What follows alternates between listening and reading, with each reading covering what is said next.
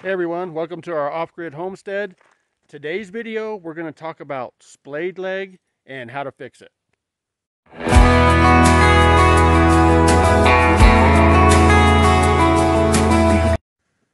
So splayed leg can happen to chicken, ducks, quail, and turkeys. And here at our homestead, we have chickens and quail, and this spring we'll be adding turkeys. So in our mission to be as self-sufficient as possible, we incubate and hatch out our own chicken and quail eggs, and we'll be doing the same with the turkey this spring. So in doing that, sometimes you run into issues. And part of what we ran into, right now we're hatching out a batch of quail, and 2 of them ended up with splayed leg. And if we don't get it fixed, or attempt to fix it, they won't survive. So we're going to do all we can to get that taken care of, so let's get into it. So the first thing you're going to need is something to put the quail into to get them to stand upright. And you can use a shot glass or something like that, but I don't have one available to use. So this is a seasoning shaker here. And what I'm going to do, I'm going to cut it in half and use that to work on the splayed leg. Okay, I've cut these in half with my dull rusty handsaw there. And I sanded the top edges. And I wanted to give them a little more protection because they're going to be standing in here.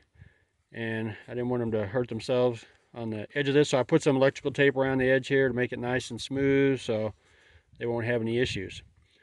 So let's go inside and get these quail squared away. Okay, this is splayed leg. See how his leg's coming out, and this one kicks out too. This one over here is the same way. This one here, you'll notice, has curled toes, so I don't know how he's going to do. But what we're going to do, take this little guy, or gal, and get him in here. He's fighting it.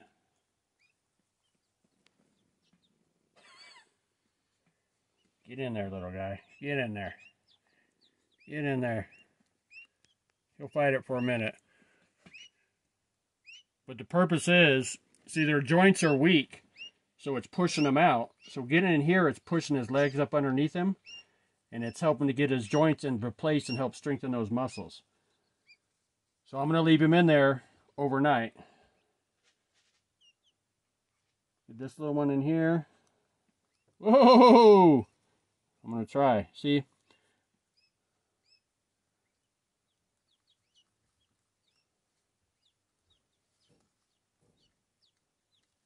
It's a strong, strong bird. So I want to help him survive if I can. Just got to get his legs squared away.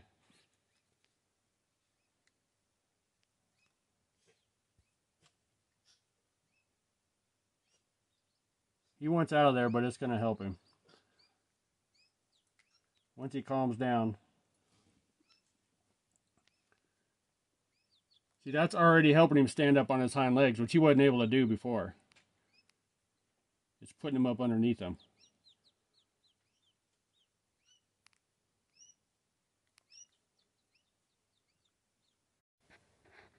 So after some fighting, he's starting to get tired. But he's standing up on his hind legs, which he couldn't do before. That's helping him. So you may have to watch him a little bit. As you can see, this one settled in there. And her legs are up under her. But again, the curled toes, I don't know how she's going to do.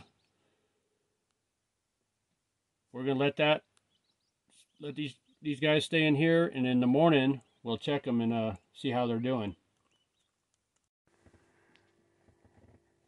So we got that one in his corner right there.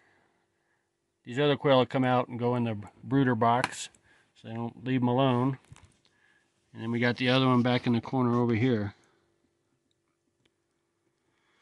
So we will pull them out in the morning and see how they're doing. All right, we got our 2 chicks out. The 2 little holders I made out of the seasoning shaker, they didn't work. They needed to be a little bit taller because they kept climbing out of here. So we rounded up a couple of these little shot glass deals, and they worked better. They worked a lot better. Now, they're not perfect, but as you can see, they're able to get their feet under them a little better. And this one can walk around. I think it's going to get stronger as time goes on. This one here, this is the curled toed one. She did better getting her legs under her. She's still fighting, but she can get her legs under her a little more now. So I think she's going to strengthen up. So this did help. I think if I could have made these taller, because they got out of these too, but not as easily. It took them longer time to do it.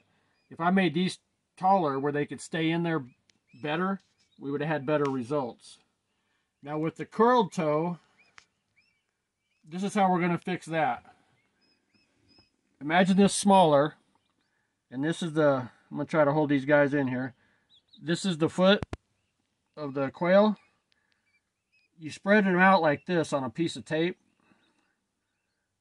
in the position they're supposed to be in. All right. And then you wrap, this would be a bigger piece of tape, you'd wrap it over the top, and you make like a boot. Now you could use moleskin, the adhesive part of a Band-Aid, but that should help with the curly toe. So that's what we're going to do next. But right now, we do have success, as you can see, with the quail. Not perfect, but better. So I think they're going to improve and get stronger. We keep working on it.